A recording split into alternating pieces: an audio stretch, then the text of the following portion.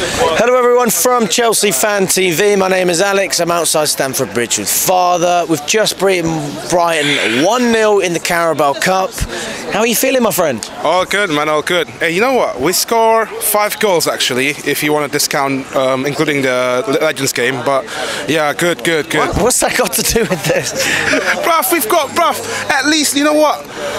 I've seen a lot of memes coming to the game today, yeah? Rightly so. Rightly so, yeah. Like Chelsea haven't scored a goal in this month alone. Well, to be fair, we scored 4 goals before today as well. Legends game, bruv. Come on, man.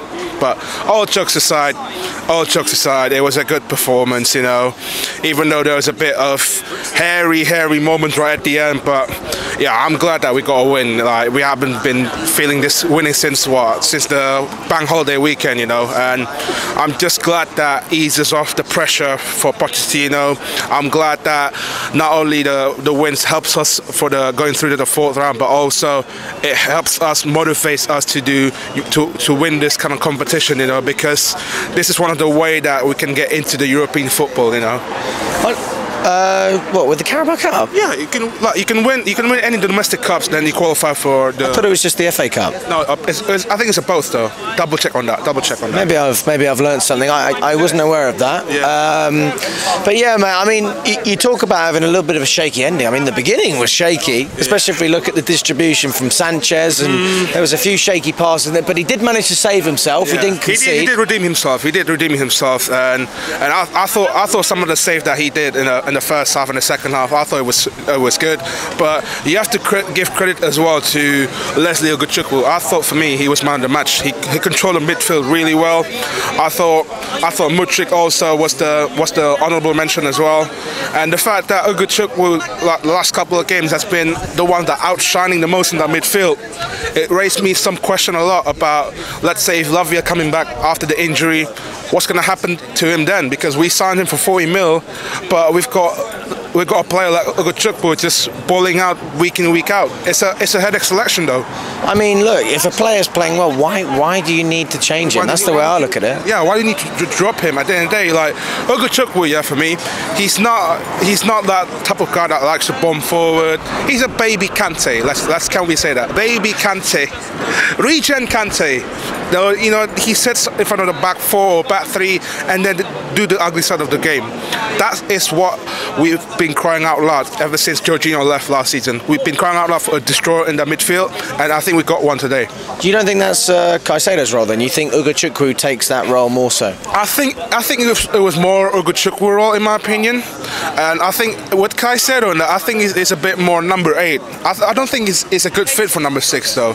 And when Enzo came in, like, let's say if Enzo comes in for the Fulham game, yeah, I would like to see him start with Ugochukwu to build that kind of chemistry, you know. And I think with that partnership, I think it would be perfectly fit for Enzo. But at the same time, you kind of release Enzo to be that playmaker number 8 role. And it's going to be a competition with Enzo, Caicedo, Ugochukwu to be in that midfield. But the rotation, the squad depth, everything is there, man. Yeah, I mean, the only thing now is consistent wins, but we got the first one on the board. Yeah. We talked a lot about consistency last season. I mean, can you see things changing in that sense, or do you think it's a case of it's going to be a little bit of a roller coaster this season, but we just have to take it on the chin? I think it's going to be a bit of a roller coaster, but at the same time, we're going to have to take it game by game because these performances are rare in my opinion, and the fact that we've got Fulham and Burnley away. That's 2 of our last games before we get into the depths of hell fixtures by the time we get onto Arsenal and then Man City period. Then we get Tottenham and Newcastle. So it's all about creating that consistency, but at the same time creating that, you know, a positive vibes on our club. Because at the moment, last couple of weeks for me, I think even in the online social media, in some sense, that it's just like it's a bit of mix. Some people want to poach in, some people want to poach out. So we need to unite a fan base as a whole again. What do you think about Poch? I think he's a good coach. Do I think he's an elite coach? No. But at the same time, if you sack him now, like, who's going to be out there going to get the best out of these players though? That's a problem. And the fact that my issue as well, let's say if we get to get to those period, by the time we get into the Christmas period, we have a losing form. Then you can start asking a question: who are these people going to hire for the next manager?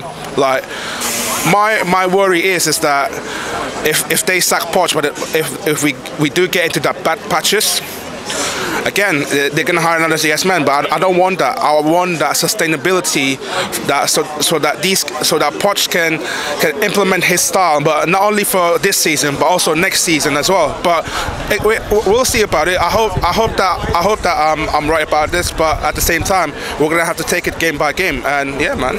What does a successful season look like for you with Chelsea this season? It's a tough question, you know. You know what? Any European football for me. Give me a Conference C. Conference 7th place for me, I think. 7th place. Why not?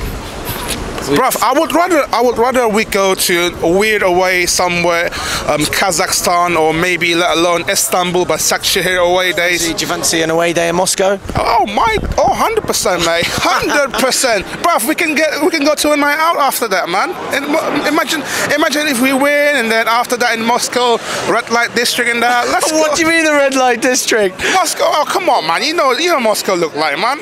You've been to Moscow before? I didn't go to the red light district. Did you? I think you did in Amsterdam there. That's not Amsterdam, that's Moscow. Well, what's that got to do with... What? Hey, come on, man. You the fuck? Father, you're thinking of Champions League football and Champions League rewards after the game. No. I'm talking about Conference League. Do you think we're going to get into Champions League football? I mean, I did at the beginning of the season, but let's be real. But honestly, realistically, look at the squad that we've got right now. Maximum at best, probably Europa Conference League. You know what? Give me Conference League. You know why? I want to complete that European trophy set. But no, actually, I say let's be real. We're probably not going to. Like, the way I see it, you've got to look at it January, you know, when players are back fit and other teams have even more congestion and injuries. You know, that's when teams at the top of the table are going to be struggling more so than ever because they've got so many fixtures to cram in. We just won't have those issues. So maybe it's a case of just looking at it now and saying, look, we may not be on 18 points like some of these other teams at the top of the table. We might only be on 5, but it's easy to drop points in the Premier League and it can happen to anyone. That's the thing. Like, you get into those periods where Jackson's going to be on AFCON. I think we're going to have to rely on Broja as a lone striker, unless if we get someone in like Victor Osimhen, or maybe he'll be in the AFCON as well. Oh my! You got to look at Tony in that case. God, I forgot about Osimhen in the AFCON as well. Oh yeah, that's the only thing, isn't it? Ivan Toney, does he want to come to Chelsea right now? Because I just think he's coming to Arsenal in my opinion. Like if we do bid more money in, and if we do get him, then that's good.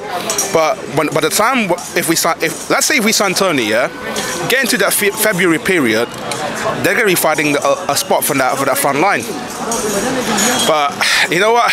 It's just like, let's see it by January, and I think Nkunku gonna come back at that time as well during the AFCON period, and hopefully we have a full healthy squad. And you know what? I hope that I'm wrong. I hope that you're right, man. Like, because we need this Champions League money because we need to build this club, yeah, into that Champions League football game. We need to bring that vibe in, and at the moment it's just like, for me, it's a good win, but at the same time, take it game by game, and let's see against Fulham, because that's the team. That's another tough team though, and down the road as well. So we'll see about that.